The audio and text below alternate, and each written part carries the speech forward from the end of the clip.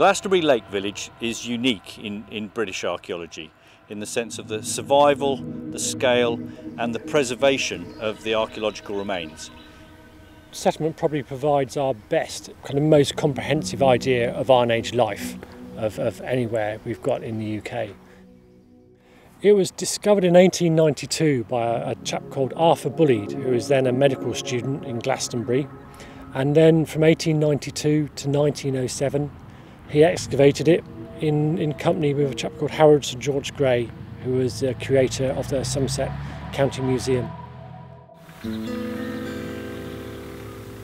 here we are, over 100 years later, going back, re-excavating some of their trenches and to try and assess the condition and the survival of this nationally important archaeological site. We've done some extensive monitoring work in this field where we've looked at how the water tables varied over time. The problem we had was we didn't know where Bulleid and Gray's excavations had stopped, how far down they dug and where the in situ undisturbed archaeology was. So we've done 5 small trenches across the site to try and answer that question in those locations, see what height the archaeology is at, take samples to see what condition it's in,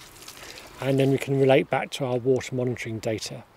The other reason is we're trying to find out more about the site to resolve the dating problem, about when the village was occupied, and to get more information that Bulleid and Gray didn't record. The importance of going back today in the 21st century is to try and, as it were, to understand a little bit more about what they did, check the scale of their drawings, check the quality of their recording, but then on top of that we can now add modern research techniques.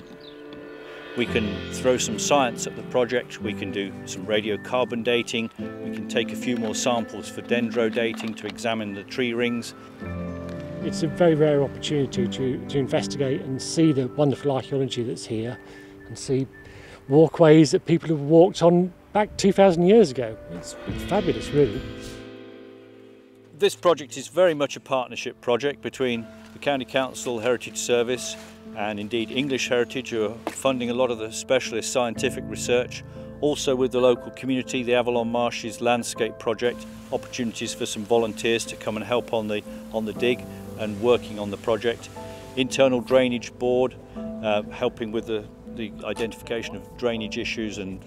water level management, and of course the landowners, the local landowners, the Glastonbury Antiquarian Society have been great supporters of this chance for investigation and scientific research. We won't have all the answers until we do lots of scientific analysis later on, but it looks like from all these trenches we've done, we've got a lot of potential for answering a lot of questions about the site and probably throwing up a few new ones too.